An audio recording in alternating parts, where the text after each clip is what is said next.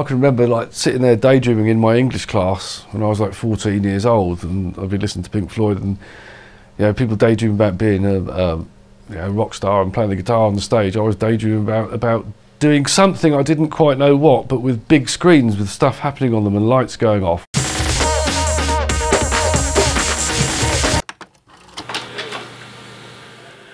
Dark Side of the Moon absolutely blew me away. The music was just so different. It felt like a journey. I remember lying in my bedroom in the dark and listening to On the Run, and it was just like, wow, this is absolutely fantastic. It's a fast rewind with this thing, Jeff. I can't remember how many years it's been since I've even seen that thing, never mind used it.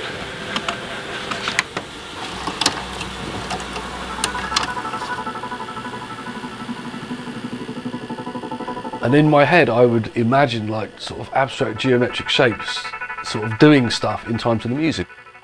I'm sure that's the genesis of the whole light synth thing, which became you know, another thread of my career, really.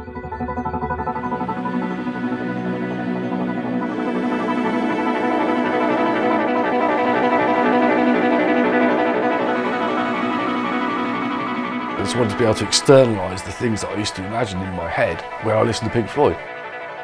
And at first, even when I was programming games, that didn't really occur to me that I could use the computer to do that.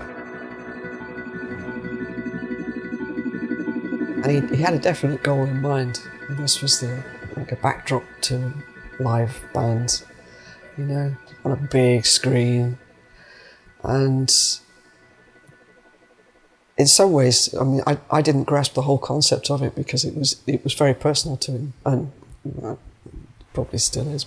There was something purer and more noble in making a performance instrument than there was in making something that was entirely passive, that you just like sat back and put the music on and fold your arms and watch it. To me, the act of interacting with it was like a little act of dancing, if you like, and it was almost like a dance you could do that created some other stuff that would go out into the space other people could see. This is something which we had, the peak of that came in 2002 when we took what was then the GameCube light synth VLM 3.5 and took it down to the Warp Records Christmas Rave with wireless controllers. We passed out the controllers to people in the audience and said, look, there's the projection on the wall, there's the controller, you're now in control, take it away, dance with it. He made an awesome set of technology that you could play as an instrument. A lot of time and effort went into that with his friends, testing it over the weekends and flying it, you know, because that's what it was. You were flying this thing. You're in his barn, a big projector, some great tunes, like someone probably DJing as well, a bunch of people with controllers making this interactive light show and like playing together. I said to Jeff, I said, this is incredible. I can't believe what you've made. This is so special. It was like an amazing experience. And then good came out of it, you know, it was retooled, reused and ported and brought to different platforms as well. It was a thing that opened the door that allowed me to get the gig for the Xbox 360 light synthesizer. You say, look, this awesome thing here, and then on your platform will it be even more awesome.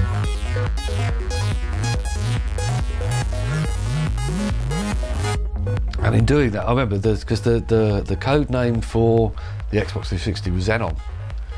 I remember thinking, we've got Xenon, then we might as well be Neon, because we fit into the Xbox 360.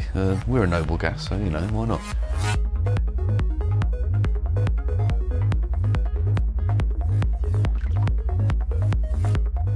It's the engine of what he makes today, like in a real literal sense as well.